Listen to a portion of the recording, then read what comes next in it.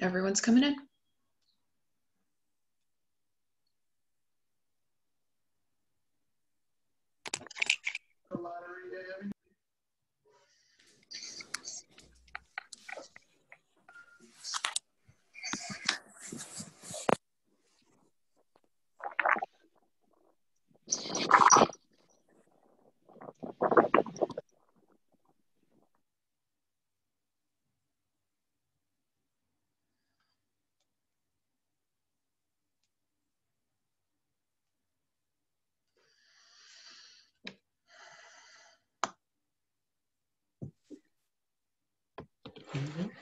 Here you go.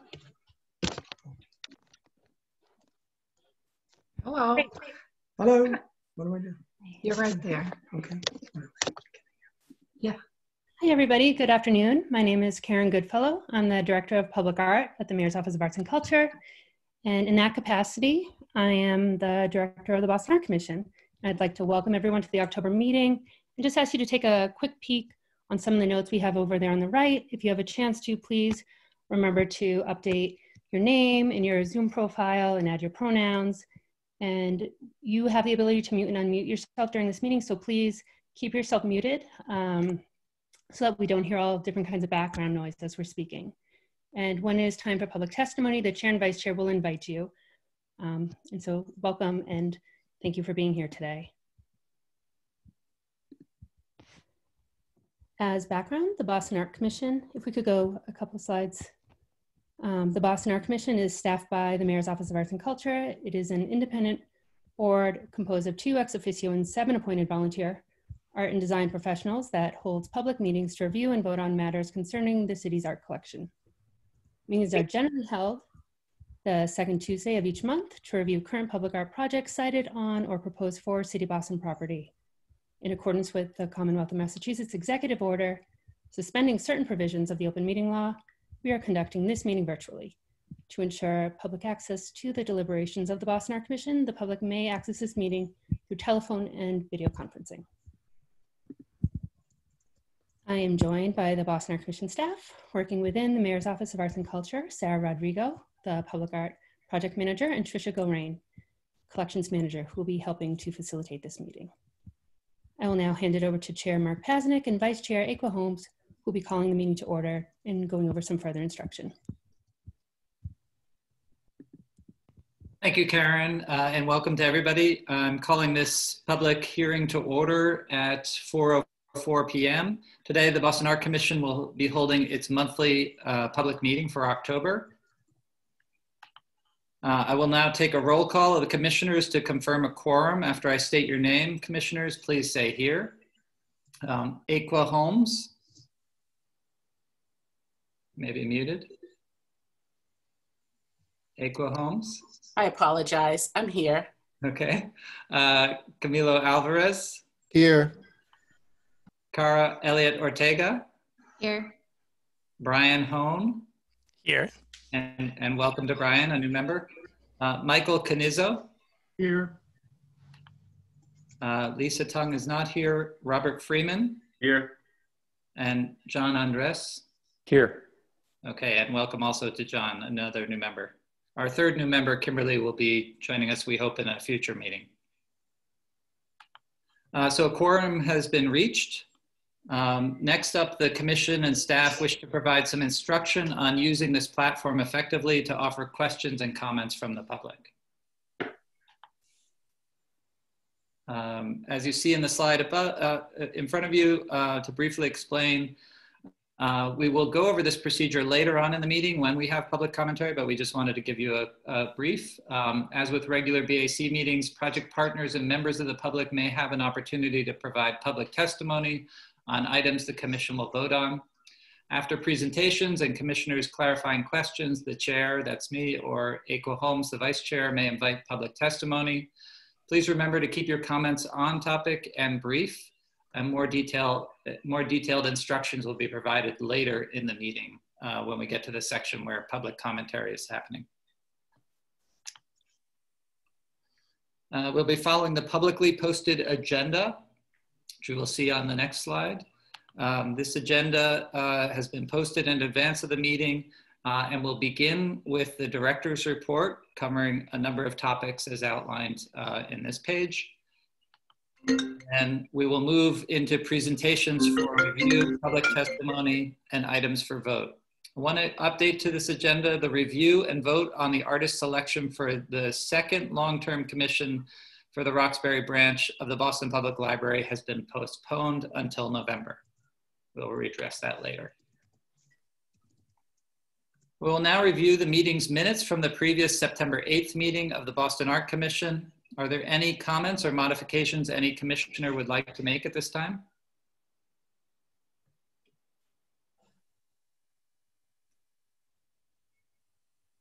No comments, okay.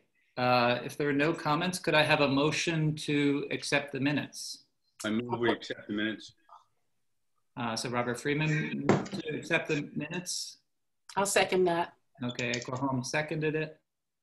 All those in favor, I'll read your name and say yes. Aqua Holmes. Yes. Camilo Alvarez. Yes. Michael Canizzo. Yes. Cara Elliott Ortega. Yes. John Andres. Yes. Brian Hone. Yes. And Robert Freeman. Yes. Okay, so and I'm a yes as well, so the motion passes.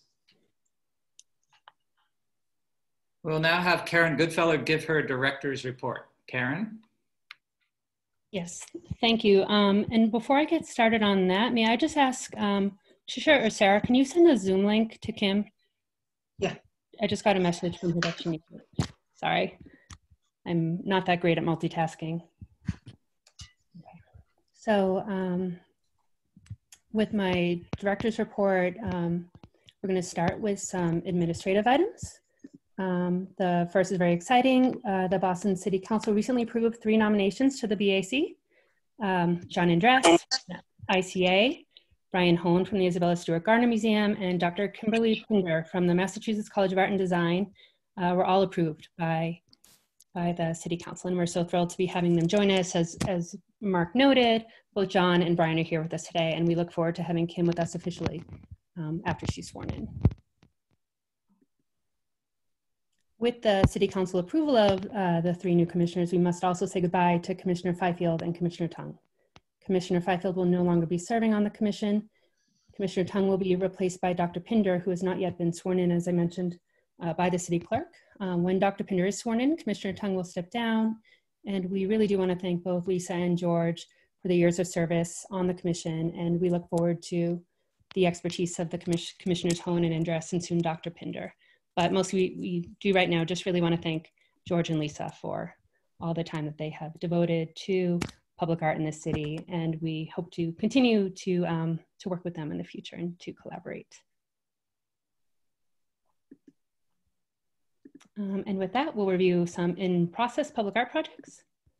As we continue to expand our commissioning programs, we thought it would be informative for the commissioners and the general public to share current update status for all city commission long-term projects, which is what we're calling, what we would have previously called permanent projects, which are projects that are lasting 5 years or more.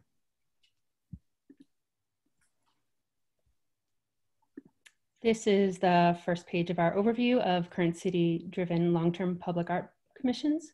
We've organized this list by the project phases we use for BAC reviews, which also aligns with the commissioning contract payments, just to give a little bit of understanding of how we're moving through these processes. The installation of Width and Web by Matthew Hintzman has begun at the JP branch of the Boston Public Library and Curtis Hall BCYF campus. I'll be sharing a few more detailed updates on that in a few minutes. 2 projects are now in final design phase. You may recall the preliminary design presentation by Joe Wardwell and Nakia Hill in May, when they presented a 3-panel expansion option for their project at the Roxbury branch of the Boston Public Library. After collaborating with the library on updating the scope of the project, they are moving forward with a 3-panel option and plan to present their final design at the November or December public meeting of the BAC. Before that, they'll bring the updated design back to the community through a virtual artist talk and poetry reading at the end of October. We'll share the date and time as soon as it's confirmed. It should be a very engaging meeting, and we hope for a big turnout from the Nubian Square neighborhood especially. Hyde Square is still in engineering and fabrication planning, and we hope to have a more detailed update at one of this year's remaining meetings. 3 projects have moved into preliminary design phase this month. Both commissions for the new Boston Arts Academy have entered preliminary design, as well as the East Boston Police Station project. All the artists and teams are developing their schedules and community engagement plans, so please keep an eye out for updates and invitations for various meetings and reviews. We anticipate formal preliminary design presentations from all 3 projects early in the new year.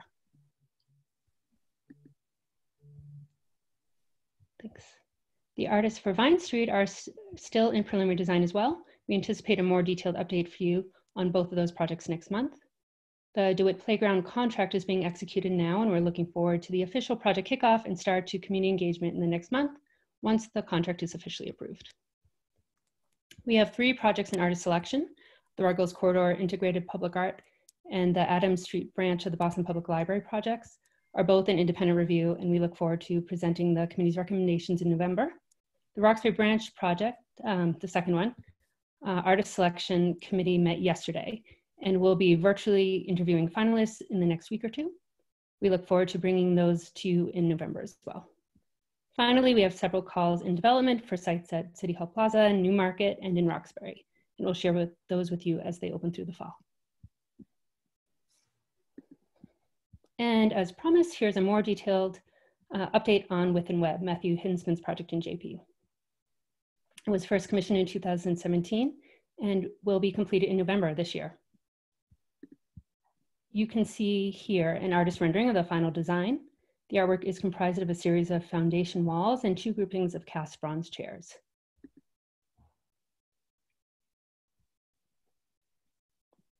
The installation will occur in 2 phases. The first phase of the installation, the construction of the walls, opening of the fence, and installation of the footings for the chair groups started last week. On the left, you can see 2 photos of the first week's work. The top photo is courtesy of the artist, and the lower photo courtesy of Noel Torres, director of Curtis Hall BCYF. On the right are 4 photos, the first cast bronze chair, courtesy of the artist in the foundry, Sincere Metalworks. There will be 5 chairs altogether, and they'll be installed in November in the second phase of the installation. And as you can see, they're just super cool and interesting. I don't know if you remember Matthew's presentation, but it's a really fun and I think very community responsive design. And the detail on the chairs looks great. I know, they're really beautiful. I'm really excited to see them installed. I'd also like to inform the commissioners of a small change in the design based on previously unknown site condition. In this drawing, the red line shows the location of temporary fencing around the artwork location. The gray dotted line shows where an underground gas line is located. The artist which is unexpected, but the artist has been adapting the design. He's now planning to break what had been a solid wall line to avoid the gas line. Aside from the practical need to keep excavation away from a gas line, Mr. Hinsman noted that the new break, which is 4 feet in the 30-foot long wall, will further enhance the foundations concept that is the basis for the artwork and will make the design more interesting. So he's rolling with it. And I don't think we need a new design review on this, but I did want to make sure that you were updated on that.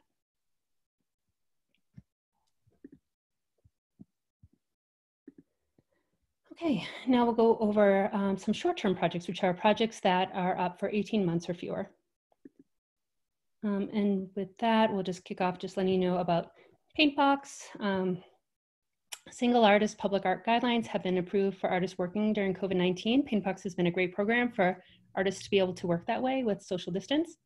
They're still being completed from 2019, 35 from then, and 2020 Paintbox projects. There are 26 new or replacement designs, and artists have been notified and have begun painting.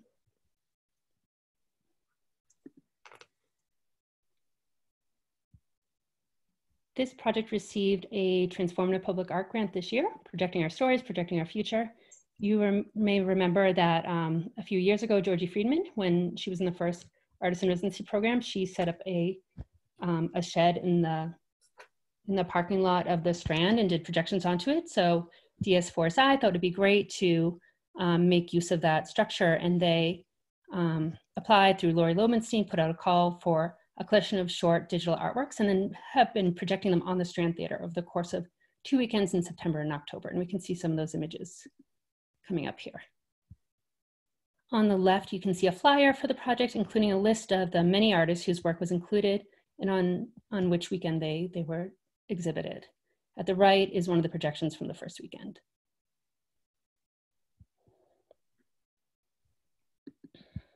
And these images are all from the first weekend of projecting our stories. And these images are from the second weekend, projecting our future.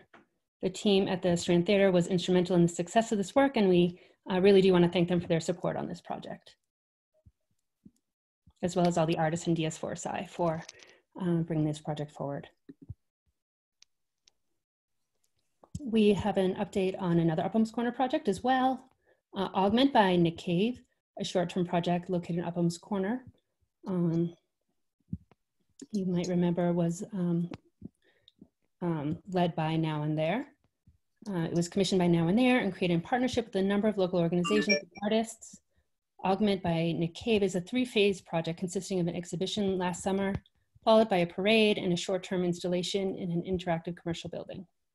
The artwork was installed last September and was intended to remain for a year. The inflatables, which you can see protruding from the windows, will be removed in October, but the building wrap, which you can see, throughout all the walls there, will remain up indefinitely.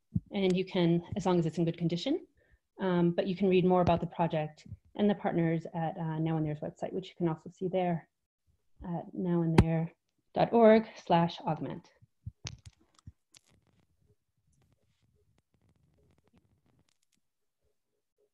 Okay, now we're going to move on to existing public art. So as you know, we've been going through a process of reviewing our artworks. As we work to address racism as a public health crisis in the city, it's important to evaluate the role and impact the city's public art collection. As cultural symbols in public space, public art communicates what we value as a city. Memorials in particular tell the story of who we are and who our heroes are. It is not surprising to see public art become a flashpoint for our communities, and we have an opportunity to drive conversation about equity in public art rather than be reactive. In 2018, the BAC commissioned an Opportunity for Change, a report on the national dialogue surrounding monuments and its relevance to Boston's public art collection. That report highlighted 6 artworks as priorities for review. And you can see those listed here: the Christopher Columbus statue, Samuel Eliot Morrison, Emancipation Group, the Founders Memorial, the Boston Common Tablet, and the Francis Parkman Memorial. And here you can see that while we have begun the work of publicly discussing and planning for the future of 2 of the artworks that were highlighted in that initial report from 2018, we also recognize that we need to establish phases for reviewing public art for clarity and consistency. On this slide, you'll see a chart establishing a review process for all the artworks as a group to support the city's equity goals. In addition to doing this work, which as you can read here, we have other plans to continue conversations, but here you can see that we really do consider policy alignment to be running across all the different steps that we'll take when reviewing artworks. And then just I'll highlight here that we'll be really focusing on a condition assessment, which would include the review of the physical status of the artwork, to catalog any known issues and possible repairs, to do research and documentation, to look at our historical records, legal agreements, and to verify historical facts on ownership and original context. And on outreach and education, to create digital content, public programming, and coordinate with city departments. And of course, testimony and dialogue, to engage stakeholders, historians, public art experts, to receive BAC public testimony through special hearings, as well as at our regular monthly meetings. And from there, we would go forward into action steps. So BAC votes and other next steps that may be supported by the Mayor's Office of Arts and Culture to produce educational materials, interpretation, signage, public programs, temporary artworks, and obviously contracting for storage and removal when necessary. In addition to these steps for reviewing existing artworks, we'll continue to have conversations with the Budget Office about updating our funding to be able to support community-driven artworks that highlight diverse histories and subjects. We also want to work with educators, community members, historians, and artists to create public programming that supports the review of these artworks and elevates awareness. We want to engage artists, educators, and young people in temporary artistic interventions to support public dialogue and imagine alternatives. And we want to work with our colleagues interdepartmentally, especially with the Equity Cabinet, to think about processes going forward for reviewing city-managed cultural symbols, which would include public art, but certainly not be limited to that.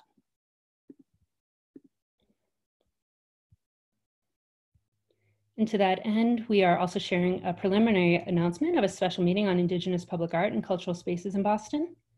The date and the format of the meeting would be yet to announced. To start out, we want to really do some reach out to people with diverse Native perspectives. We want to collaborate in planning with those who have made specific requests to us through our public meetings as well. As we've been facilitating conversations on the very complex review of existing public art as cultural symbols on public land, and the desire for new artwork and art forms that honor the experiences and histories of the people of Boston, we want to acknowledge that the conversations around Indigenous histories and cultures demands more time and space. We have begun some of these conversations through the panels on confronting colonial myths in Boston's public space, organized by artist in residence Erin Genia, and with other artists and cultural workers. It is apparent that the conversations must not simply be responsive to the artworks we've been reviewing, but should be open and creative.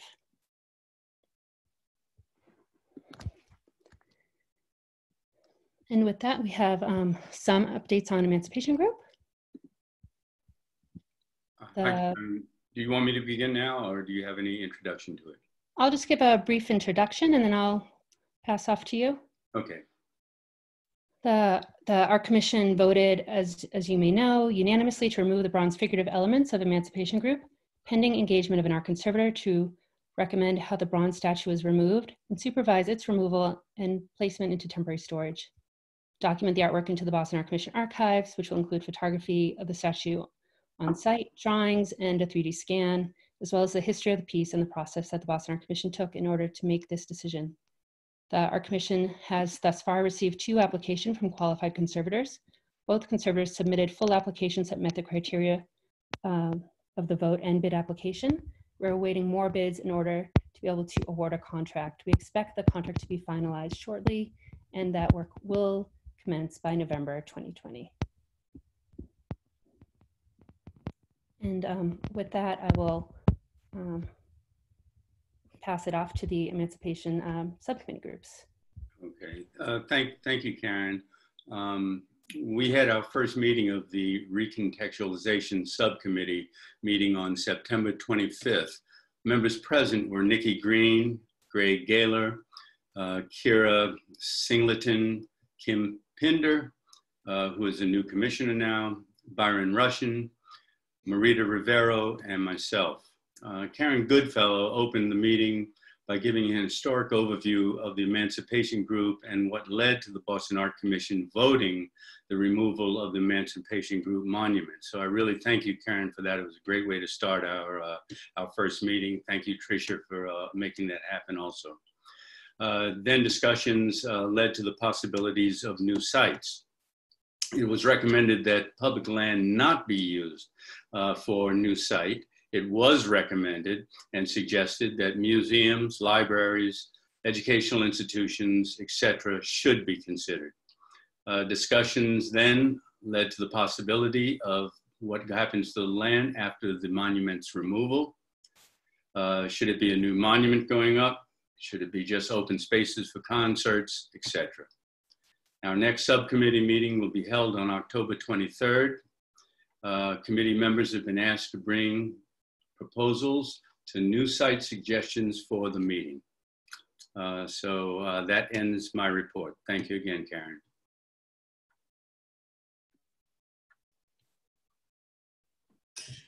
So hello, everyone, and thank you, Karen. I'm going to give a brief report on the Emancipation Group Event Subcommittee, which consists of myself and Camilo Alvarez. We basically had a brainstorming session about what we might like to see as both an educational and celebratory event for the movement of the Emancipation Group.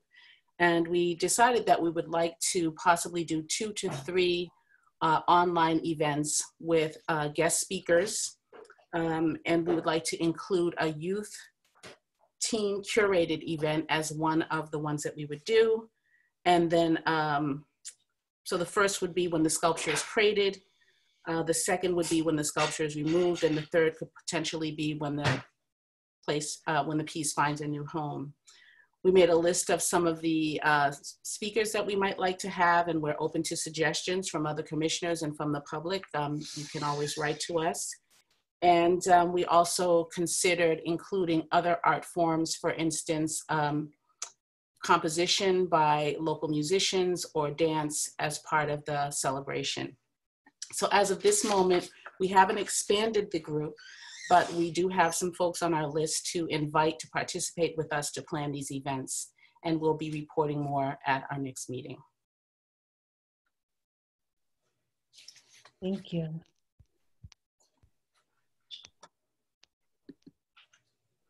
And with that, we'll move on to updates on the Christopher Columbus statue.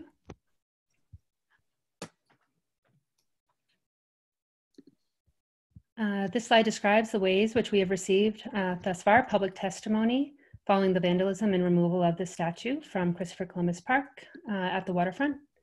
And we are expecting more public testimony today, and we have time for that on our agenda. During the August and September meetings, we heard verbal testimony from 17 individuals. The BAC continues to receive written testimony regarding Christopher Columbus statue. And to date, we've received 124 emails or form submissions from the public, all of which have been shared with the commissioners. You can see the way we take in public testimony. If someone would like to contribute more, all written testimony to the BAC can be submitted to our Google form. You can see a screenshot of it on the right side of your screen. You can access this form on the BAC website. Link to the bottom on the screen or on the publicly posted agenda. If you have trouble accessing the form, you can send written testimony to bac@boston.gov.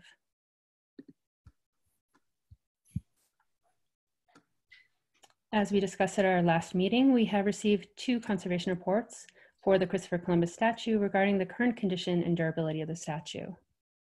According to both reports, conservators could attempt to restore the head and neck area to original appearance, but their repairs would be visible. In terms of preventing future damage, the structural integrity of the artwork cannot be improved as a means of mitigating future damage. There are no known materials that can strengthen stone to make it more impervious or structurally sound.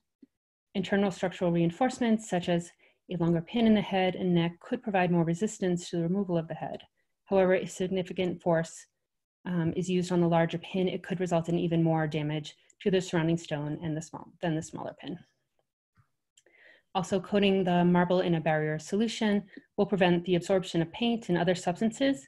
However, coatings will need to be renewed on a regular basis to remain effective, and a more permanent coating would change the appearance of the marble as well. And based on these findings, we, in listening to and reading public testimony, it's clear to us at the staff level that the statue of Christopher Columbus has personal meaning beyond its direct representation. There's an experience of North End residents that connects to the statue as more than a historic figure, and certainly more than an artwork or a statue. There's experience rooted in being Italian-American immigrants and coming to this country and really, choosing a symbol to represent that experience of North End Italian-American immigrants, and especially to speak to a time when they experienced discrimination.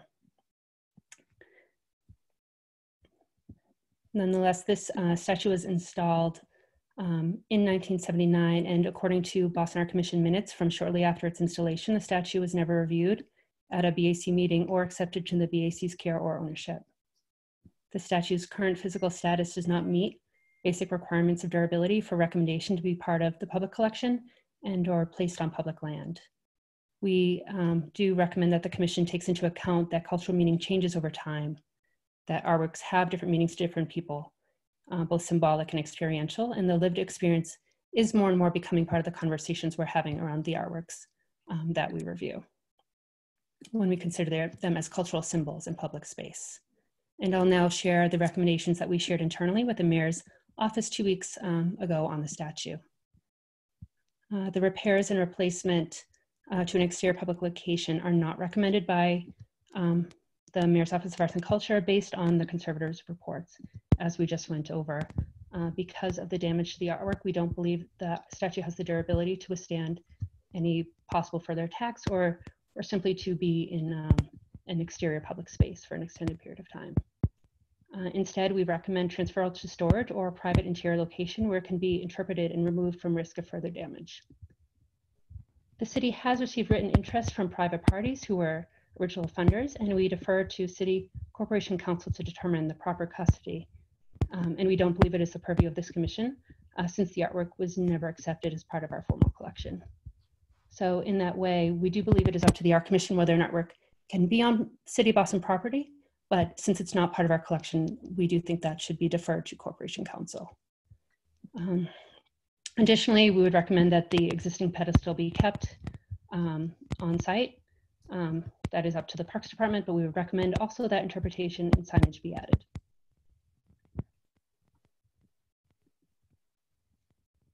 So for next steps, the Art Commission will listen to verbal public testimony today, and we'll have special meetings to discuss the complex review of cultural symbols on public land and the desire for artworks that honor the experience and histories of the people of Boston.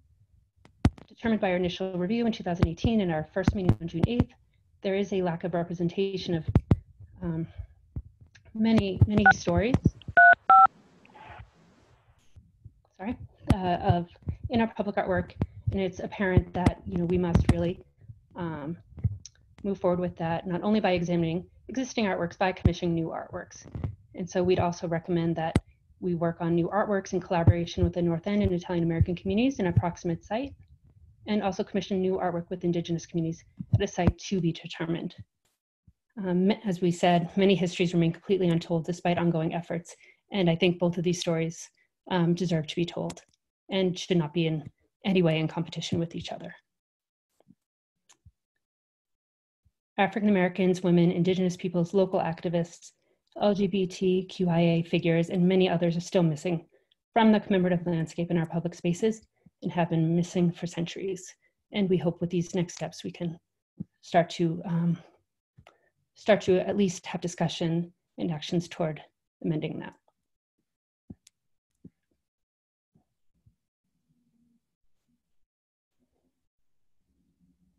Okay. And now I will pass it back to you, Mark and Ikwa. Okay, thank you, Karen. I know this has been a complex project to review for staff. We appreciate all the hard work you've been putting in. We'll now move on to items on the agenda for review, public testimony, and commission vote. You will notice at the bottom of the screen there are instructions for testimony, which Karen Goodfellow will go over briefly now. Thank you. So I'll briefly go over the procedure for public comment. Following each presentation, generally, you will have the opportunity to ask questions and make comments, and this is a time to do that regarding the Christopher Columbus statue specifically. So you can comment in a few different ways.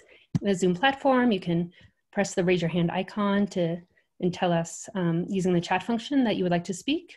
And by phone, you can also press *9. If no one is in line yet, we'll wait 2 minutes to gather questions and comments, and we'll put you in a digital line, and when it is your turn, we'll announce your name and you can unmute yourself. We do ask that you aim for this, but I think the chair and vice chair are taking comments for 2 to 3 minutes today, and they will let you know, we'll let you know when you have met your time limit. On the screen, you'll see some visuals on how to participate via the Zoom platform on this next screen. We do understand that it may look different depending on the system that you're working on, but you can have some sort of how to access it through going to the raise hand button at the bottom of the participants list.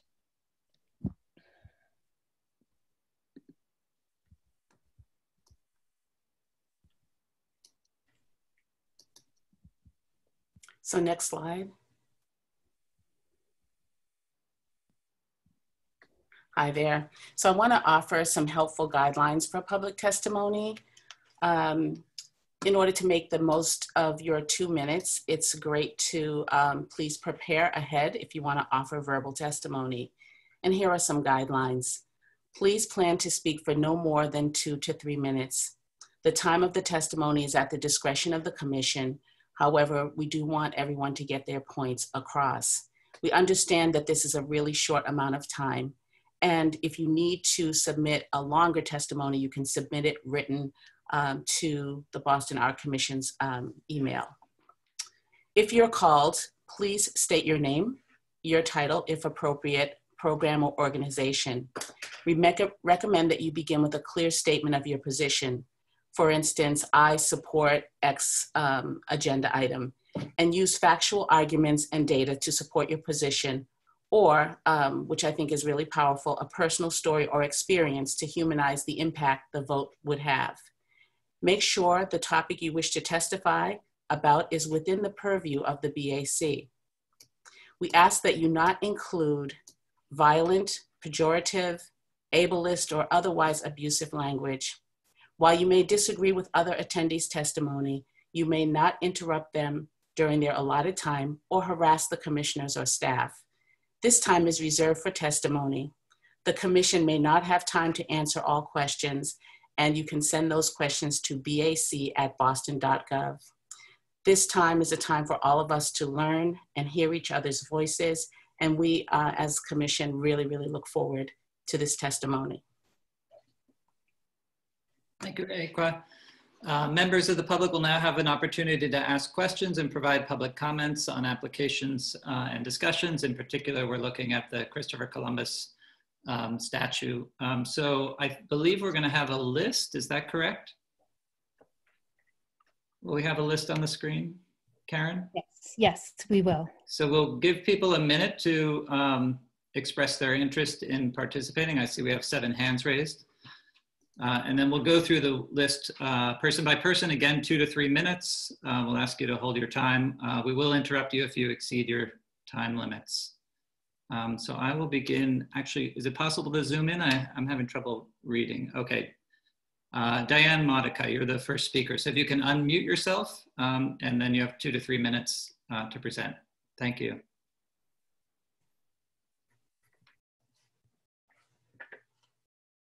Diane, are you there? We can't hear you if you're there.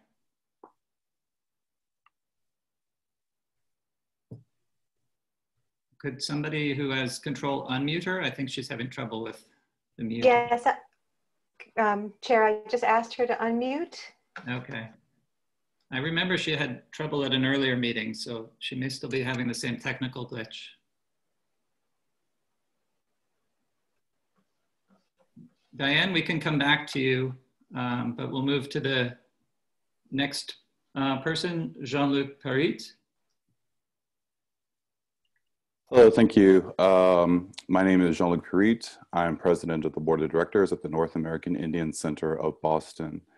And NACOB does oppose the maintenance and public display of the statue of Christopher Columbus and the pedestal itself. And I just wanted to also state that pursuant to an executive order by Governor Dukakis, number 126, dated 1976, NACOB is the liaison between the Commonwealth of Massachusetts and residents who are members of tribes currently outside of the borders of Massachusetts. And it is with that that I'm presenting the Boston Arts Commission with this community resolution signed by the political and spiritual leadership of the Taino Nation of Puerto Rico. Taino opposition to the public display of Columbus statues, in which they cite, among many things, hunting by dogs, mass rape of adults and children, mass hangings, mass decapitations, mass impalement, forced drownings, forced suicides, forced starvation, all manner of dismemberments, and smashing of infant children's heads against the rocks. So I will be forwarding that 4-page resolution to Boston Arts Commission. I will urge this commission to take that resolution into account as an act of an indigenous government and consider the city of Boston's relationship, not only between its community members, but also externally in government-to-government relationships with Indigenous nations. I also, as a private taxpaying citizen of the city of Boston, I personally oppose the public display of both the statue and the pedestal. And I do recommend that it be taken back to where the agent of Wake Up America Incorporated had offices, and that would be at 33 Clough Road, Dedham, Massachusetts, 02026. Neither the statue nor the pedestal have any place in the city of Boston, and I urge this commission to take into account the opinions of Indigenous nations. Thank you. Thank you for your testimony and for your comments. I believe I'm unmuted. Okay, you're available. Great. Thank you. You're next then. Okay, thank you very much. I appreciate the opportunity to speak.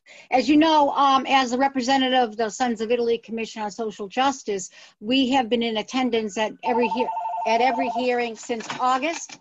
And I'm sorry, and that phone will have to ring.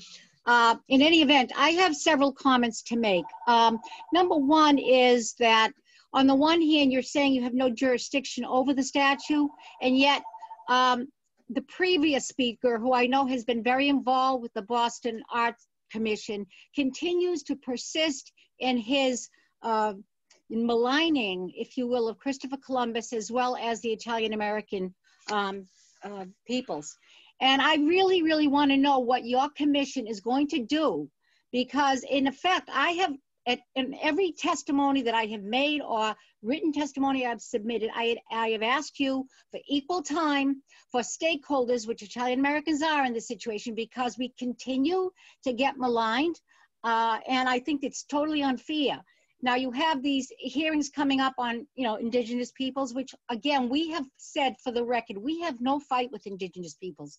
We understand where they're coming from. We understand the egregious actions by the American government against them over 100 years or more. But at the same time, we believe that, our position in society has been earned. So my question to you is, do you or do you not have just jurisdiction? What do you plan on doing on allowing us an opportunity to be heard and to really provide a counter narrative to all of this maligning of Italian-American people? I mean, that's a question to the commission. Thank you for your question and comment. I'll just say that this is the opportunity for conversation, and that's why we're taking testimony from all members of the public. So thank you also for your comments. Mr. Chairman, I want to know what you have done with the testimony that I have filed with you referencing other original sources of information on the true story of Columbus. I do not hear it being repeated at your hearings. I do not hear any of the commissioners, basically providing it as a reference. All I hear is testimony from the likes of the prior speaker and others, as well as information that I have obtained through Freedom of Information Act that shows interaction between him and other people in the indigenous groups, between them and the commission. At no time have you guys reached out and asked us to come in for a meeting, to sit with you, or to give us an opportunity to be heard at a public meeting. I believe you're being heard right now. And to your other point, your statements have been, and all public statements have been shared with every member of the commission. So every member of the commission has had access to your statement, which I read again today. It's the second time I read it. And I believe other commissioners have done the same. Okay, so thank you, Diane, for your comments. For your silence is to be taken as agreement with the indigenous. So we need to move on now to the next speaker. Laurie Stivoletti, are you with us? Hello. Hi there. You do hear me. Well, I just want to correct the spelling of my name. It actually is on the statue, my grandfather's name in our family. The spelling of Stivaleta is S-T-I-V-A-L-E-T-T-A. Thank you. Thank you for letting me or giving me the opportunity to speak. My name is Laurie Stivaleta Walsh. I reside here in Boston. I am for keeping the Christopher Columbus statue where it is on the waterfront. As a granddaughter of an Italian immigrant, my grandfather, Nicholas Stivaleta, came from Italy. He landed at Ellis Island and then settled into Boston. Our family sponsored and supported the dedication of the Christopher Columbus statue on the waterfront park in the city of Boston. I am greatly disappointed that an act of violence on our city could change the fabric of our lives. We are immigrants that Boston so strongly supports. My uncle Arthur Stivaleta and many other supporters, including the actor Bob Hope, understood the value of Christopher Columbus. The Christopher Columbus statue brought to our lives has been brought to our lives in the Italian immigrant. It has allowed Italian Americans to be accepted in the mainstream and to highlight the impact the Italians had on the formations of the Americas. The Italian Christopher Columbus bridged the new world with the old, and this was one of the most significant impacts points of our civilization. His journey identifies the ending of one chapter and the beginning of the new, just like for many immigrants. The Italian Christopher Columbus, not only did he bridge it, but his journey identifies the ending of one chapter and the beginning of the new, as I just stated, and no one since has impacted the Americas in the same way.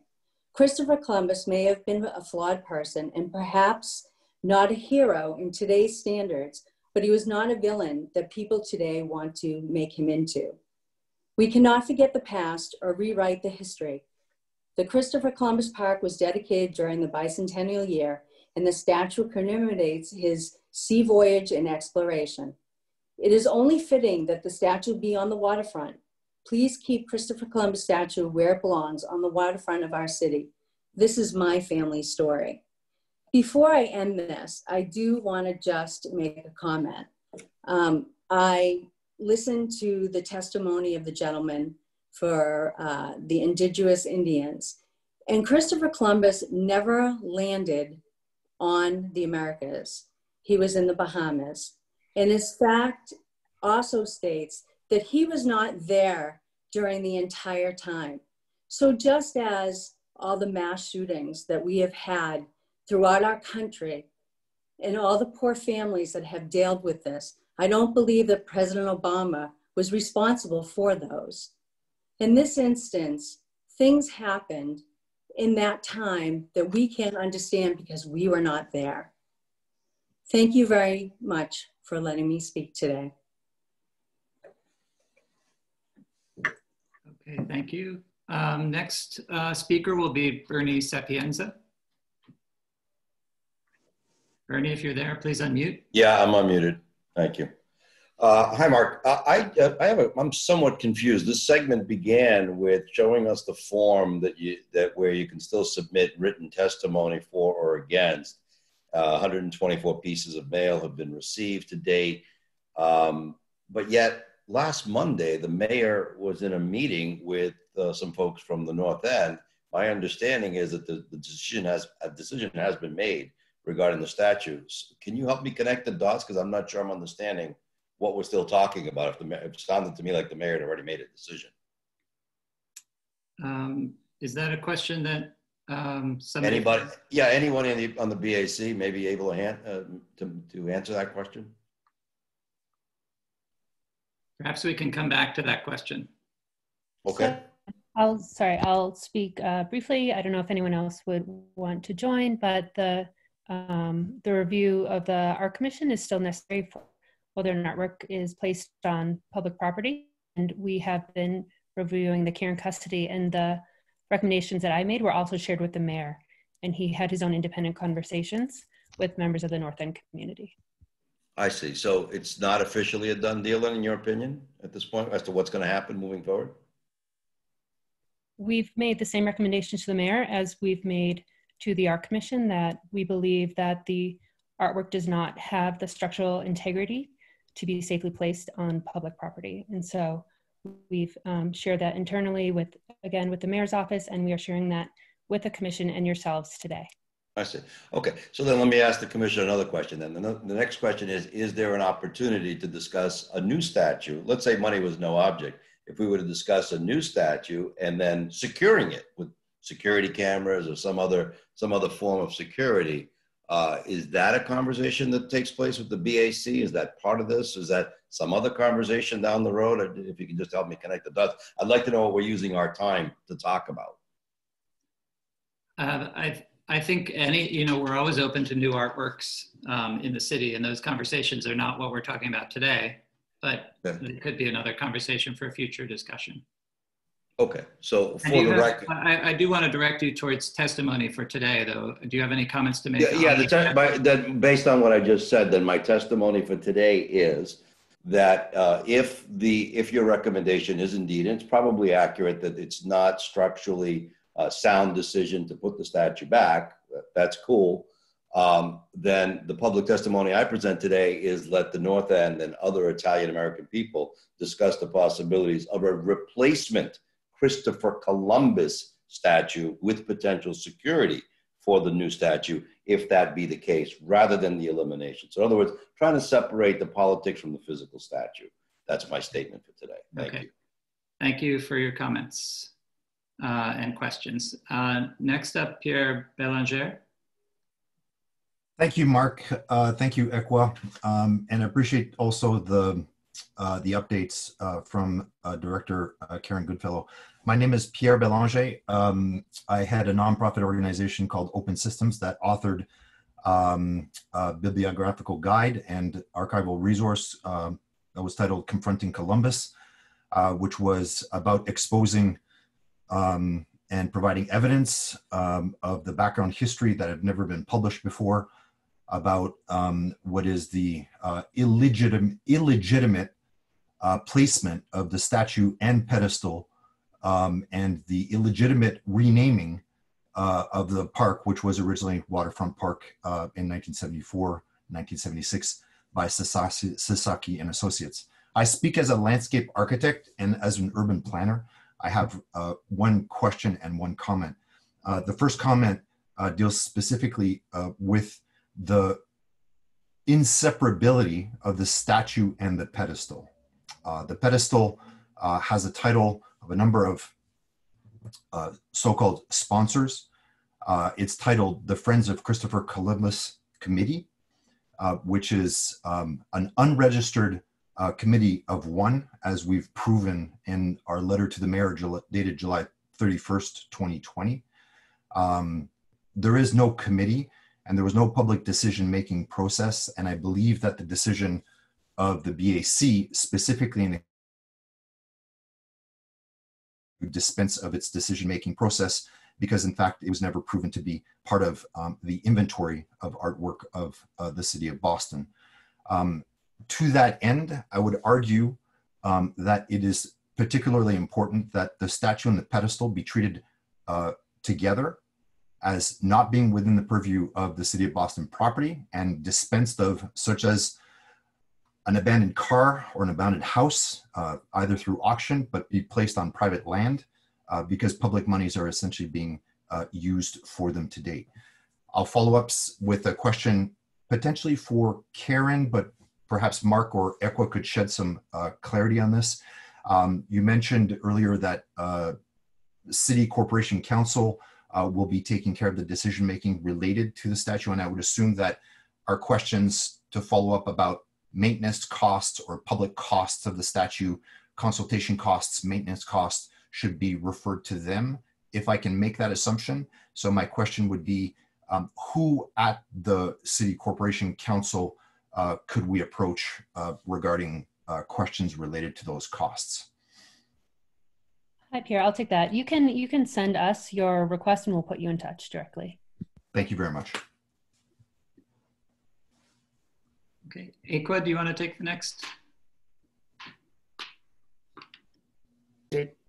Hi. Okay, thank you, Pierre. And next up is Julie. Julie, are you with us?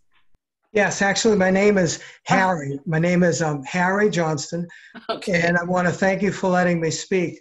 I am a North End property owner and a city of Boston taxpayer.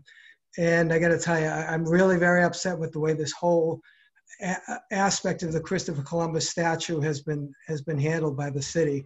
I totally agree with, I want an answer for Diane Monica's question that she asked. That was a perfect question. And I think Bernie has the perfect answer. You know, although I am not an Italian American, my relatives have come to Ellis Island and we've lived in Boston our whole lives. And I spent a lot of time in the North End and I'm very familiar with that community. That would be no problem to raise a new statue with total funding. Forget about the city. Total funding from people who live there. You don't have to be Italian American to love Christopher Columbus. His statue is beautiful. His story is beautiful, despite the way it's being told today in today's PC world. He does have a great story.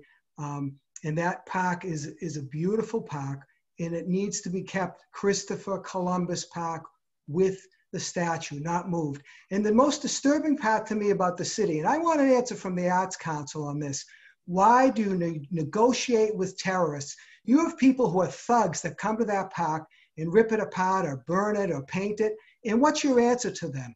You reward them. You reward them by letting them do this, and then we're just going to get rid of it. You know what I'm going to tell you is going to happen? You're going to have the same thing happen to the George Washington statue, the Sam Adams statue. If they can do that this easy, boy, I'll tell you, we got a real problem in this city. All you need to do is look at Portland, Oregon. Is that the direction that you want this city to go in? Because that's what you're doing by you giving in to these terrorists. You don't negotiate with terrorists, and that's what they are. Bernie had the perfect answer. You rebuild the statue, you put security there, and you have cameras. And if people are caught, something actually happens to them. It's amazing. They actually get to pay a penalty. Maybe they go to jail. Then you would have some respect. It's absolutely amazing to me that the city of Boston is just caving in to these terrorists or extortionists. That's exactly what they are.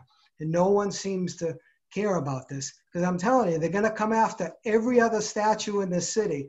They can see it's done this easily, and it's pretty sad. And that statue is very loved by, I'm in the tourist business also. People love that whole park, that statue. There's thousands of people that go there on a nice warm day in the summertime, and it's absolutely ridiculous. We don't need the city's money. We could raise that money ourselves. And like I said, you don't have to be Italian American. Obviously, that's the majority of people, but you just be an American and to realize what is going on there and how sad this whole aspect is. And I'd like an answer. I'd like Diane and Monica's question to be answered. That wasn't answered. And I don't know why it isn't. I'm sorry, could you just state the question again? Sure. Diana Monica, she asked the question, she said about the way, is this statue under, is it under the guise of the Arts Commission or is it not? Because it sounded to me like it's not. That's part of the conversation that we're having today. So, okay. So what is your role then? If you are not part of it, why can't individual citizens build a new statue? And you know, you always talk about diversity and stuff. What about the diversity for Italian Americans who've been there for over 120 years? And specifically, that was where fishermen went. That's the connection with Columbus. That's the connection with it being on the waterfront. That is exactly why they have the Fisherman's Feast is there, because that's the park where it was. That's why it was put there. And people, it's unbelievable to me. You have people who've dedicated thousands of dollars to that statue. You just kick them aside for these extortionists to go. Thank you for your comments. Your time is up. I appreciate the time. Thank you. And I will just point out that we very recently completed a beautiful work of art in the North End and North Square with the community, and that we have a long relationship of working with our local communities throughout the city to develop new artworks. So thank you for your comments. Next up is Nadia DiCarlo. Nadia. Hi there. Thank you for the time. I just want to reiterate my initial sentiments that I brought to the commission. That Christopher Columbus was essentially the first immigrant to America, and as such represents all the immigrants.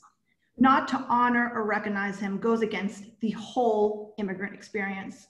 Not all historical figures are perfect, but we're not celebrating the individual or his birthday. We're celebrating the whole idea of cultures colliding, for better, for worse, and a new people coming to these shores. As an Italian American, and for Italian Americans, Christopher Columbus represents our person for this. And I want to inform the community that a statue for our community placed in a cherished location, Christopher Columbus Park, where we as Italian and Italian Americans, both young and old, regularly gather to celebrate the Italian Republic Day, Festa della Repubblica, to honor our Navy veterans, the few that still are here and still put on their suits, and they come out and we salute them, where we do Italian Flag Day, where we promote the learning of Italian language to our youth, and we have things for kids, and we promote the Italian language with our special forces here that promote that, amongst other things. So this is a sacred gathering spot for Italians, and our statue is there, and it's been attacked, and frankly, we want it replaced.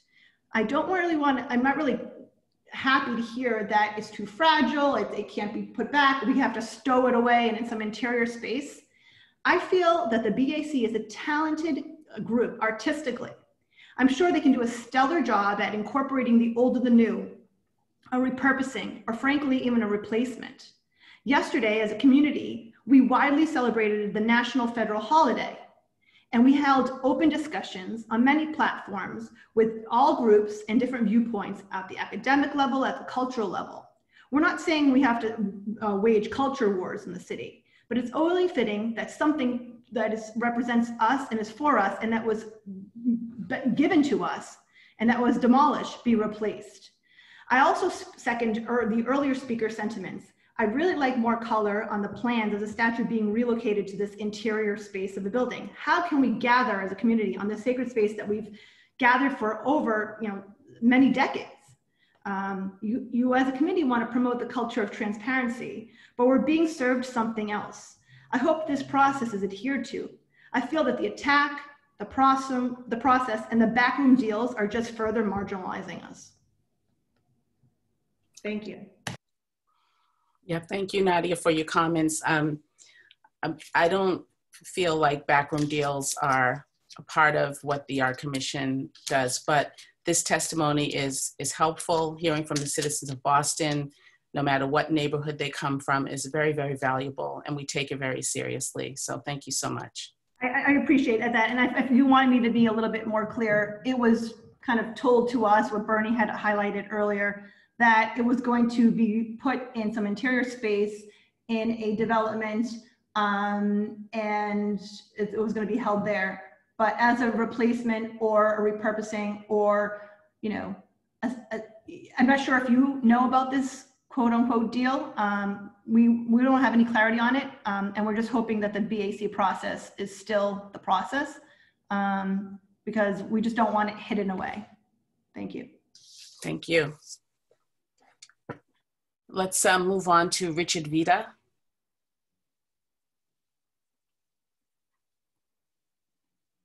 Richard Vida.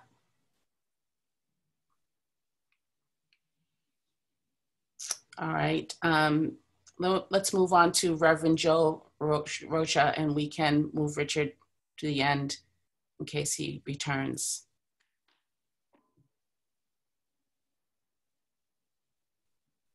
I hope I pronounced your name correctly, Reverend Joe. Are you there? Okay, can you hear me? Yes. All right, thank you, Ekwa. Thank you, Mark, for this time. I got this information late, so I wrote down a few notes, and if you would mind just for me to speak them, that would be fine. Again, my name is Reverend Joseph Rocha, and I'm with the New Democracy Coalition. We've been campaigning, petitioning the city of Boston, City Hall, and the mayor to change the name of Faneuil Hall. If you do not know, Faneuil Hall was named after Peter Faneuil, and his uncle Andrew Faneuil not only owned slaves, but they sold slaves, amen? And on the selling of a slave boy some of the profits that were there were able to purchase this building, and then they turned it over to the city of Boston. But in the interim, before Peter passed away, he willed to his sister his 5 slaves or so. So that perpetuated the institution of slavery. And what I come to say is, what is the Boston Arts Commission stand on this? And if you just let me say a few more things. Amid a long overdue national conversation that makes about names and monuments as a result of racial injustice, public institutions are being asked to reckon with their racist roots, tinged with the history of imperialism and violence, treating humans as property, the names of people who advocated for a system of forced labor and violent oppression. Their ubiquity, negating the horrors that Black people, indigenous people, and other people of color have experienced in this country. They perpetuated white supremacy. Celebrating a slave owner is contradictory to the unity of diversity and inclusion we fostered. We don't feel like that represents our community anymore. This erased history narrative is a false history, okay? You cannot stop looking at these issues seriously rather than focus on cosmetic changes designed to appease people. Name changes can and should play a role in the racial justice movement. You cannot imagine an anti-racist future with the names of slave owners, slave profiteers on our public buildings and in public squares. The question is, why not now? Are vestiges of a time when it was both legal and socially acceptable to own human beings, is that going to be our pathway to reconciliation? We are passively accepting and mentally sanitizing all of brutality that came with owning enslaved people, branding chains, forcing people to do backbreaking labor, punishing them for running away, the slave patrols that form the roots of today's police departments. By working to change them, we are actively seeking to build a more just and equitable world. So what we're saying is that if we're going to deal with this racism that persists, whether it be in the Atlantic American community or the Black community or the indigenous Native American community, we've got to come together and sit down. I would say for the Native Americans and the Italians, why don't they sit down and talk about the issues and see if they can resolve it? I mean, that would be the thing to do. And in regards to Peter Faneuil, we need to petition, we need to have a hearing at City Hall and with the mayor. The mayor has already said he wants to have a dialogue, but we haven't had that since then. So I just was calling to bring that forth to the commission and also to find out what your stand is on this issue about renaming Faneuil Hall. Thank you. Thank you, Reverend Joe. Today's testimony is connected to the Christopher Columbus statue. And yes, that would be something that we probably would not be discussing name changes of places on the Boston. I just clarify one thing too. Also, name changes at Faneuil Hall would not fall under the jurisdiction of our commission. Exactly. Just so you're aware that that's not something that we have involvement with. Okay, thank you very much. Okay, next, let's see if Richard Vita is he available now? Hello. Yeah. Hi. Yes, we can hear you now. All right. Thank you. So I want to make 2 points. The first one is over the process of these meetings. I'm the president of October Italian Heritage Month.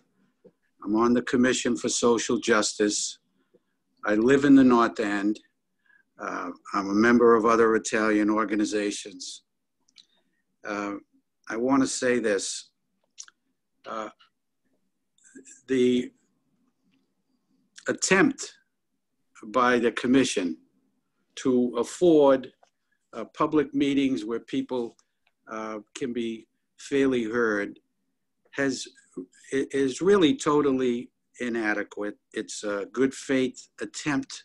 We've tried. I know Diane Modica, who I work with regard to presenting these materials, tried to get inputs and conversations about the process of these proceedings before the commission. But the allowance of 2 minutes is not sufficient for any one presenter to make the necessary points. And also, Mr. Chairman, the failure of the commission to hold the speakers to talk and present claims that can be proven and justified with fact.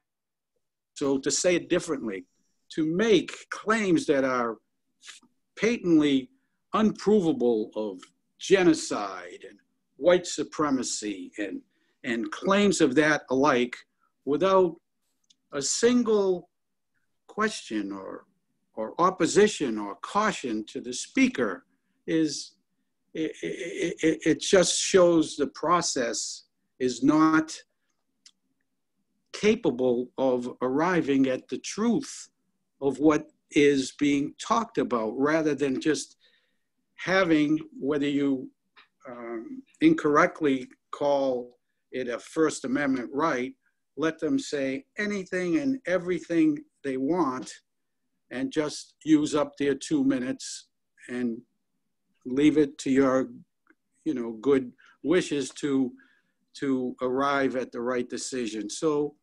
I do believe that there's a need to have somebody act as a moderator to check the vitriolic speech. And so the second point I want to make before I get to the mayor's comments, the second point I want to make is that the process needs to be defined. We've had 2 public meetings. The second meeting, because we're always, except for this one, at the end of the agenda, we never even got to what the process was to be going forward. It was on the agenda, repeated attempts to try to get some clarification of what was meant by just a generic line item was met with no reply, no answer.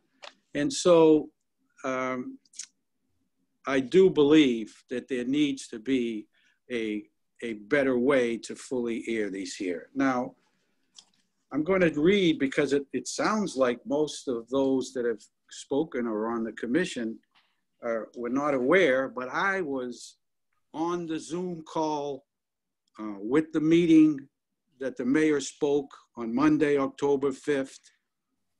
And I'm going to read some excerpts to you quickly. Mayor Marty Walsh announced on Monday evening at the North End Waterfront Neighborhood Council that the fragile condition of the statue at its recent beheading by vandals means it will not be returning to the pedestal in Christopher Columbus Park. Instead, the Boston Arts Commission will begin a process to design and construct a new statue recognizing Italian immigrants to be placed on the pedestal. The existing statue will be repaired and placed at the North End chapter of the Knights of Columbus, where it will be publicly displayed. Additionally, he stated that the Boston Arts Commission will be appointing an advisory group of North End residents to this commission in order to make recommendations and to make next decisions regarding this new Italian immigrant statue. So, my position is— I have to ask you to wrap up your statement now. You're beyond time.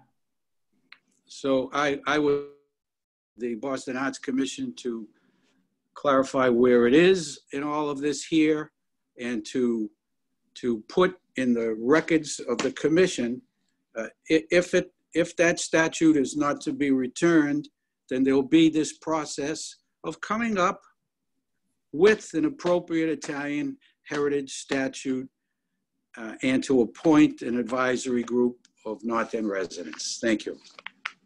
Yeah, thank you very much for your comments. Thank you. Next speaker is Brett Roman. Good afternoon. Thank you, Chairman. My name is Brett Roman, President of the North End Waterfront Neighborhood Council. I did want to confirm Richard's comments before about what the mayor's comments at our meeting last Monday night, confirming that there would be a process going forward, that the statue was not deemed safe and going to a different location at this time, and that there would be a community process based on discussions with the neighborhood of what, if any, new statue would go forward. Proposals such as if there's an Italian immigrant family, or if there's a new statue or a new design or new concept that is proposed by the neighborhood or proposed by the residents of the North End. I just wanted to confirm and see if I can get answers to how that process would take place going forward. If there were to be a new statue or a new memorial dedicated to the to replace the Columbus statue, or perhaps a new Columbus statue, how would that process proceed going forward? And just if I may speak independently from the council, I do want to say that I do think that the precedent set that allows vandals to deface any statue, regardless of this one in particular, due to whatever reasons they so deem fit, how that would have an impact on statues across the city going forward, and not just this one in particular, but how vandals can deface and make a statue irreparable to the point that it has to be removed from its location, and just the precedent that would be set with that. So if you could just answer the question about what the process would look like going forward for this community process, and would the Boston Arts Commission be meeting with NUNIC or NURA to carry out conversations about what would possibly replace the Columbus statue, if anything's replacing it at all? Thank you for your comments. I don't know if perhaps Arts and Culture would want to say something, but generally, and I don't know specifics about what you're talking about, but generally we go through a community process. We have a series of ways in which new artworks can come into the city, and those are all laid out in our documentation.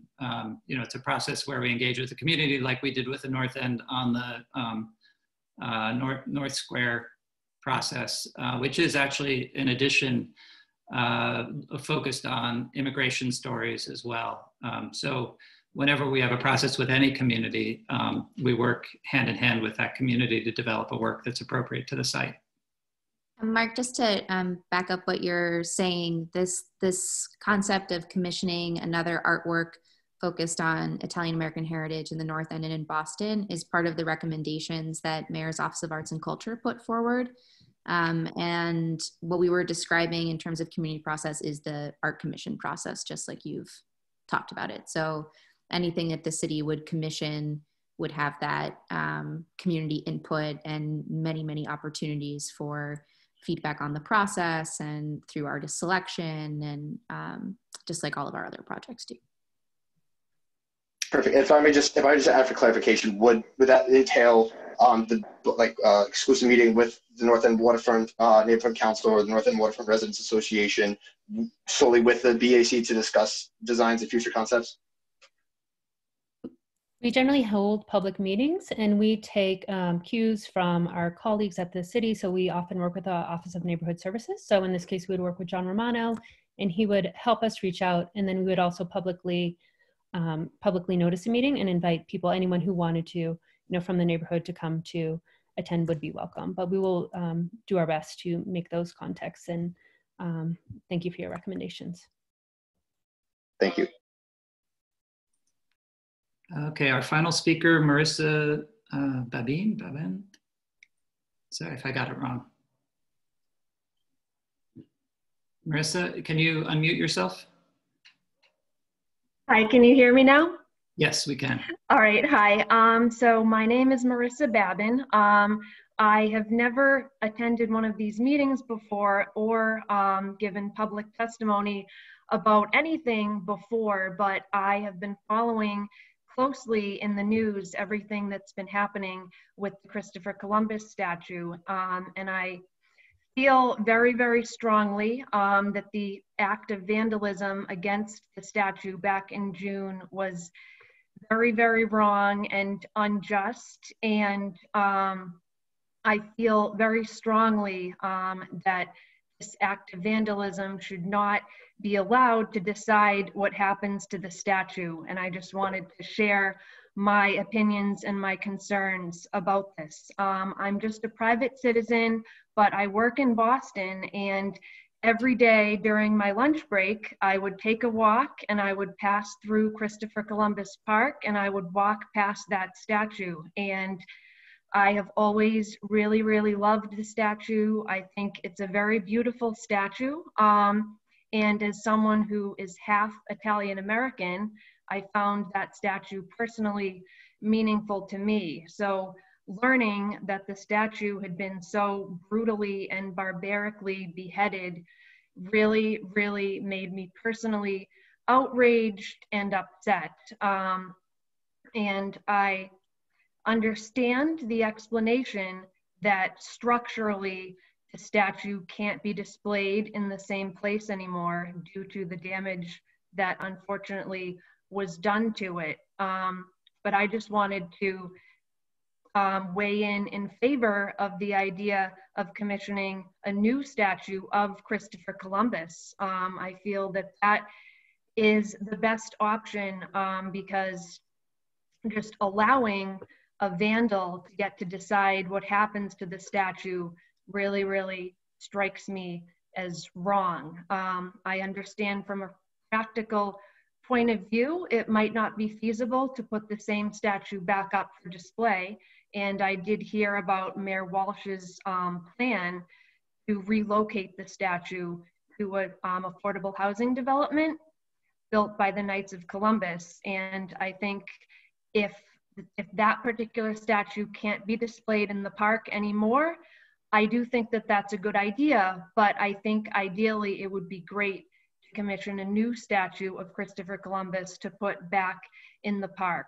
I feel that without a statue of Christopher Columbus there, the park is just not the same.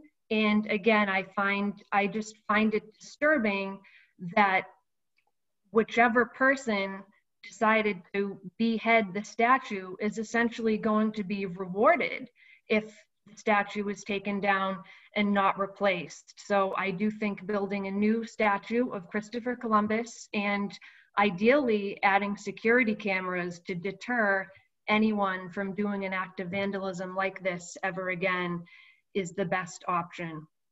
I also just wanted to state, I understand that no historical figure is perfect because no person is perfect, and that includes Christopher Columbus. But I find the trend that's been happening these days of eliminating any statue or monument to a historical figure who is not approved of by the politically correct attitudes of today. I find that to be a very disturbing trend. I think a person does not need to be perfect in order to have a great story, in order to be admirable, and in order to have their statue continue to exist in the city of Boston. I feel that— Thank you very much.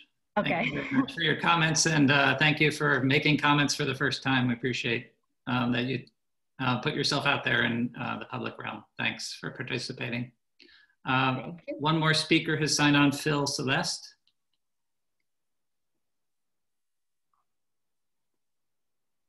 Phil actually had a thumbs up, so I don't know if he made a comment. Okay, I see the comment. I see other comments in the line. I'd like now to move to commissioner discussion. So we'll end the period of public comments and testimony and move to commissioner discussion. And perhaps, Karen, could you refresh our discussion of the recommendations that you have made? Oh, sure. Let me pull it. And there may be some questions from commissioners and others. Sure, I will, just as I'm pulling up my slides for my own reference again, remind everyone here that the Art Commission's purview does require them to review any artwork that would be placed on public property, and also to vote on whether an artwork would become part of the City of Boston's art collection. So in that way, we review temporary installations, which may be loaned to the city temporarily or just placed for a period of time. So in this way, it is still under the Art Commission's purview to consider whether the statue would go back to City of Boston property, even if it is not part of our collection. And so for the recommendations, just to go over again, our recommendations were that the repairs and the replacement to an exterior public location are not recommended based on the conservatives reports, which we shared last month and again today. We do recommend the transferal to storage or a private interior location where it can be interpreted and removed from risk of further damage. We defer to City Corporation Council to determine the proper custody. We mentioned that there has been a letter sent into the city to the mayor's office expressing interest in the statue. As it is not part of our collection, we would defer to them to see the right way. And I know there have been public conversations with the mayor and residents in the North End about that, but again, that is not under our purview. And lastly, we do recommend that the pedestal is kept in place, although that is up to the Parks Department. We are just looking at this statue at this time, and that interpretive signage be added. And we are additionally recommending the commissioning of new artworks. And I think that's really important to remember here. Too specifically, although we would really recommend that many new artworks are created in the near future. And you see, if you were here for the beginning of the meeting, many of those that we are working on across the city and all the neighborhoods now. But specifically, we recommend the commissioning of a new artwork in collaboration with the North End and Italian American communities in a proximate site. And we also recommend a new artwork within to be developed working with Indigenous communities in a site to be determined. Okay, thank you, Karen. So I think we could open it up. Maybe we could go back to that slide where your recommendations are printed so that in case there's any questions from commissioners on those recommendations.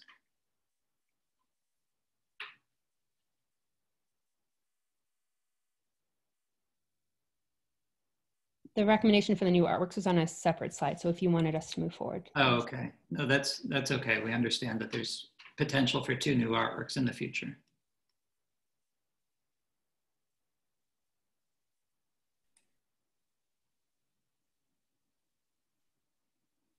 And I would just maybe add to this again for context that part of what has made because people mentioned in their testimony some confusion over the process, which I definitely hear. The thing that has made this more circuitous just within what falls to the Art Commission or not is the ownership question. So since this wasn't voted on into the city collection when it was installed, that's where it's been trickier for us to figure out exactly what each step of the process should be.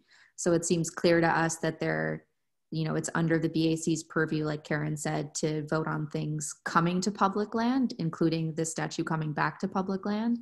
But in terms of what to do with it outside of that, we feel like that falls outside of the purview of the BAC. So just to reiterate that, because it isn't a very straightforward process. Can you explain what the term interpretive signage means and approximate site means? Actually, we're not in public comment time. I'm sorry, but I will just say that you could add a chat if there's a question like that.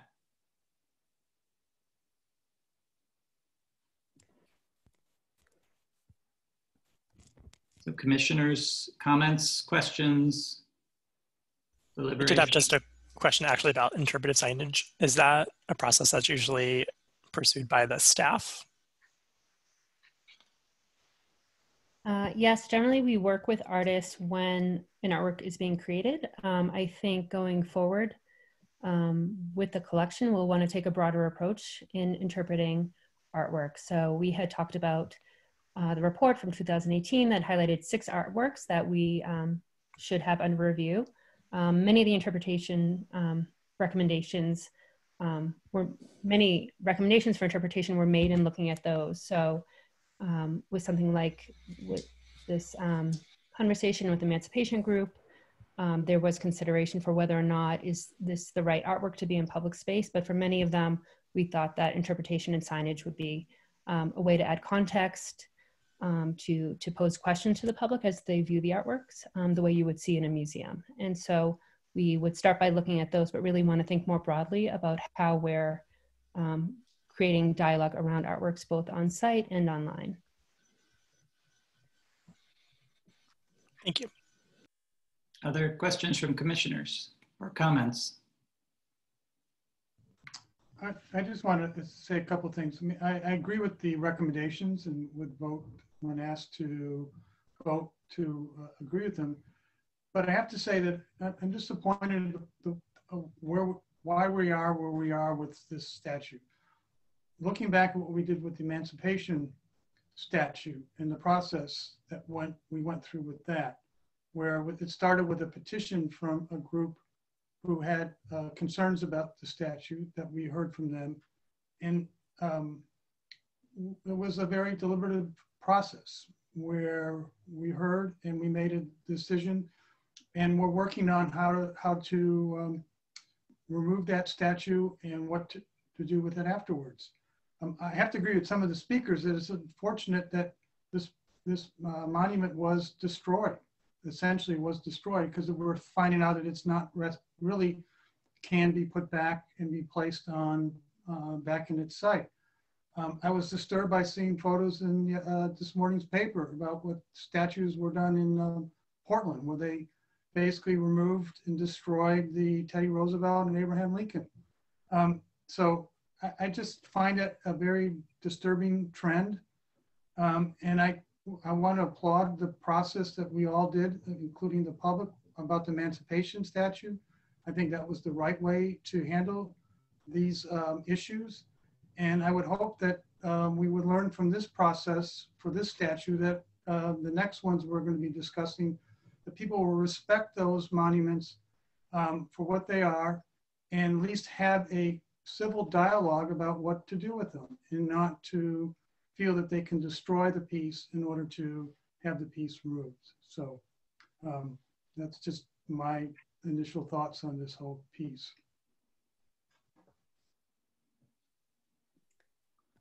Other comments? You know, Michael, I completely agree with you as per the recommendations and also your sentiment. And I mean, I think the beauty of art is that they are each unique works and they're placed in a unique place. And I think we have found ourselves in a unique situation. And I think it's always going to be difficult and contrived, and it's a process. And I think the fact that we are having these meetings for this process is incredibly essential in order for us to project, you know, what our future holds for us. And I mean, I think the people in any which way, even if it's considered a terrorist or a vandal, it is a form of communication that we all have to take into consideration as it goes. And so I think more conversation, more processes, you know, will kind of attenuate and maybe console some that are grieving for this, you know, statue that was placed in their community. And as per our purview, we still have to really find out from City Corporation Council as to, you know, what we can do to help the situation of this statue that was placed in our custody for a while that we kind of seem to have not even placed there ourselves. Thank you.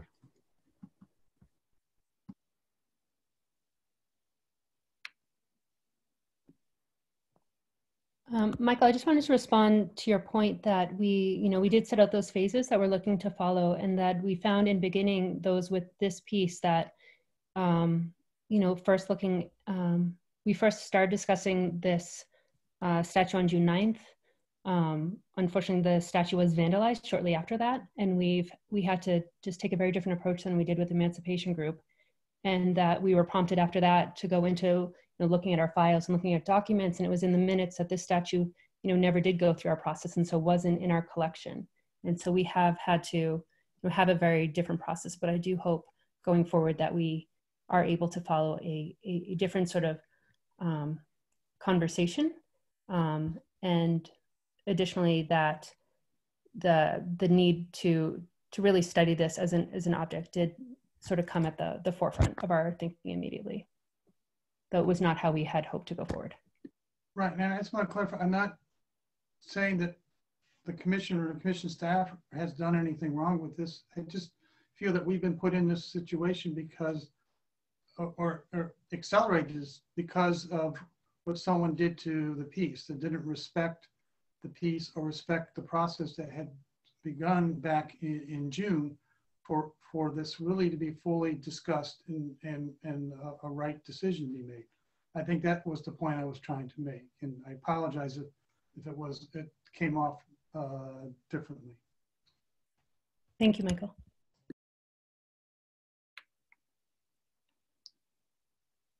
Other commissioners, Robert or Aqua, any comments?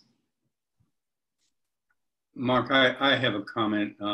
This has been difficult to listen to the many different sides of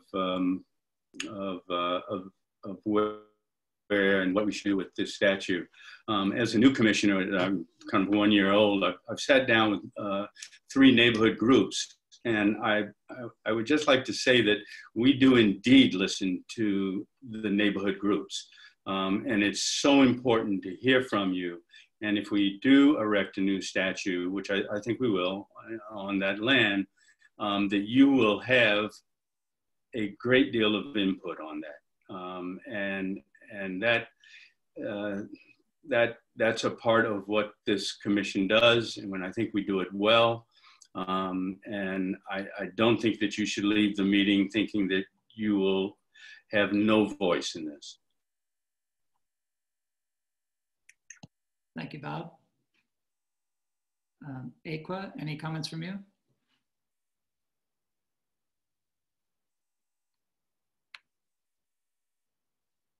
I'm not seeing her. Aqua, are you there? I was muted, Mark. Sorry about that. I sort of agree with everything that the other commissioners have said. This is a sensitive set of circumstances, and we are responding anew. We are setting up new systems to make sure that we hear many voices, and it's not easy work. We appreciate the patience and the understanding and the participation of the folks that are coming to these meetings and saying what they feel and what they think about the process. We don't take it lightly. I'm sure many of us, after this meeting is over, will still be thinking about what's been said here and how to best respond. And so I would just like for folks to know from all of the communities that are looking at Boston as a place that can be a new representation of all of the histories of its residents, that it takes time to make good, beautiful change. And I think that all of the commissioners are up to the task, as difficult as it may seem sometimes. And let's just keep going. Let's just keep working on it. Thank you, Aqua. I wanted to give a chance for Brian or John, who are our new commissioners, to make any comments if they'd like. It's very early in your experience.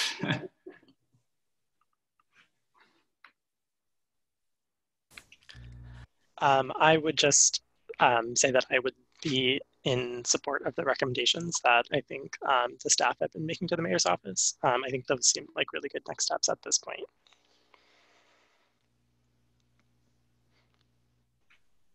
And for me, I just appreciate hearing so much of the public testimony today and previously.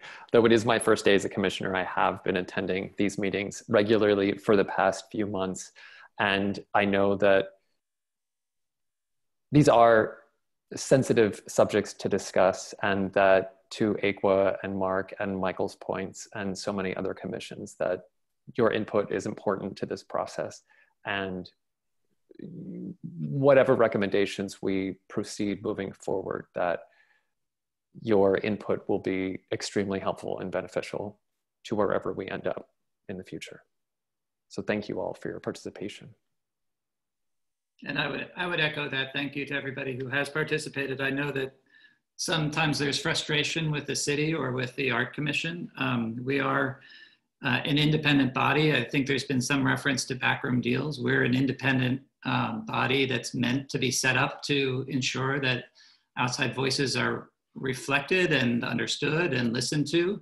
And so I just want to clarify that, you know, in the hundreds of comments that we've been reading over the summer and now this week for 2 of the projects that we've been looking at, 2 of the sculptures, I've been impressed at how thoughtful and insightful many of our citizens are about, and I should say passionate about artwork as well. I was just recounting to some of the new commissioners independently that we're used to having meetings where maybe 3 or 4 people show up, and now we have meetings where 60 to 160 people show up. And we really do share your passion about artwork in the city. All of us joined to create new artworks, not to remove artworks. That's what we're driven by. And so these are very heavy decisions for us as well. And I will add that I also, like others, agree with the recommendations as proposed to us by the staff. I will say one more thing, which it does seem like there may be 2 sets of recommendations which might be independent of one another. The first is about the Christopher Columbus statue, and the second is about commissioning or beginning a process to commission new artworks. Karen, would you recommend that we take those on as separate votes? Or are you think that's the full recommendation of the staff? That's our full recommendation, really, to sort of look at this as an opportunity to think not just about taking away, but of really listening. I think to what all the public testimony we've heard is we've heard really a lot of people talk about the meaning of the statues, whether they found it harmful or you know, personally meaningful about their heritage. I think the recommendations to commission new artwork speaks to that, to what we heard from people about the meaning of the artwork, and that we are not just simply looking to remove artworks, but to really listen to people for what they would like to see up in their public space. I'd like to say one more thing, and this has come up many times in the testimony about the vandalism. I think I can speak for all of the commissioners. We do not support vandalizing public art as a means to an ends. And it's unfortunate, as Michael said, that is what brings us to kind of this stage. And we were in a direction where we were looking at different pieces, but the fact that this public piece was brutalized is not something that we support, is not something that makes us more inclined to go in a particular direction. And moving forward, I hope that we don't see that kind of behavior in the city of Boston again. I'm speaking for myself, but I feel like the rest of the commission would probably agree with me that that's not how we want to resolve issues around monuments and public art in the city of Boston. So for everyone that spoke to that, please know we agree with you that vandalism is wrong, and we don't support it at all, ever.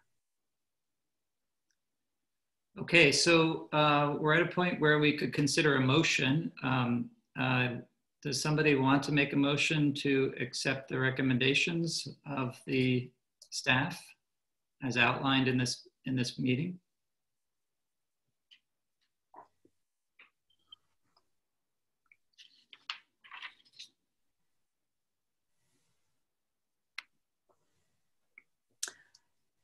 I have a question.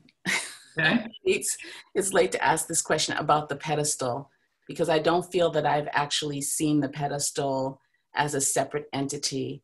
I know there are names on it that someone mentioned earlier, but then someone else said that the pieces kind of go together.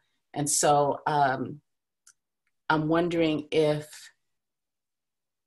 that is a decision that has to be a part of this. Could we take a look at it? Could we have more information about the pedestal? And if it's kept, does that mean that that will be a space for a new work of art, or do we have more options? That's what I'm wondering about. Karen, can you clarify that a little bit more? Because I thought your recommendation was that becomes part of the, that Parks determines the future of the pedestal. But yeah, that was the recommendation. The pedestal, again, has many names on it that are meaningful to the people in the North End neighborhood, and that seems to me part of the meaning that we want to honor, similar to how we're commissioning a new artwork. I understand folks who feel differently about that. But I would say that we have, we've seen people doing temporary artworks on that pedestal, in the time since the statue was removed. And we had similarly made the decision to leave the pedestal for Emancipation Group for flexibility and for the future. And I don't exactly know what plans are for parks redesign or what that conversation would be in the future, but I don't necessarily see it as something that would need to be removed at this time, but may need further consideration. So, Aqua, is that something that you want to? So, yeah, I would say that we might recommend that the pedestal is kept in place at this time, so that, in the future, it may be moved, it may become a part of something else. I don't know, but I'd like to have that flexibility as we go forward. So I would be prepared to make a motion that we accept the recommendations from the BAC staff and the Mayor's Office of Arts and Culture on the Christopher Columbus statue, with the change that we recommend that the pedestal is kept in place at this time and that interpretive signage is added. Okay, so we have a motion on the floor. Do I have a second for that? I second it. Okay, so I am going to read off members of the commission. We have our list, our standard list. First is Aqua Holmes. Say yes if you agree with the motion that you made. Yes. Okay, Michael Canizzo. Yes. Cara Elliott Ortega. Yes. Camilo Alvarez. Yes. Brian Hone. Yes. And John, sorry, John, I don't remember your last name right now. Andres. Andres, yes, thank you. John, yes. Yes. Yes. Okay, and I am also a yes on this. So the motion passes. Yes, also. Bob. Oh, Bob, sorry that I missed you. My list was incomplete. So yes, so now we are officially, the motion passes unanimously. And again, we appreciate all the input from so many people on this conversation. I think that this, we hope, will be the beginning of multiple conversations on something new and new artworks being brought to a community who we all agree deserves to be celebrated. So we look forward to commencing on conversations in those regards in the coming months. Our last order of business then would be to adjourn. Do I have a motion to adjourn? I move that we. Bob, you broke up a little bit. Oh, he's frozen. Oh, he's already adjourned, perhaps. Could someone else move for adjournment? I move that we adjourn this Boston Art Commission meeting of October 13th, 2020. Okay, thank you, Camilo. Do I have a second? I second. Okay, thank you, Brian. All those in favor? I'll read off your names. That was John. That was a John. Oh, sorry. Oh boy, I can't see you guys. So Aqua Holmes. Yes, I agree. Michael. Yes. Karen. Oh, sorry, Cara. Yes. Camilo. Yes. John. Yes. Brian. Yes. And Bob. Yes. Okay, great. And I am a yes as well. So we are now in adjournment. Thank you, everybody who's participated, and thank you to the staff for all the hard work that you've been doing over the last couple of months. Thank you, Mark. Thank you. And Aqua.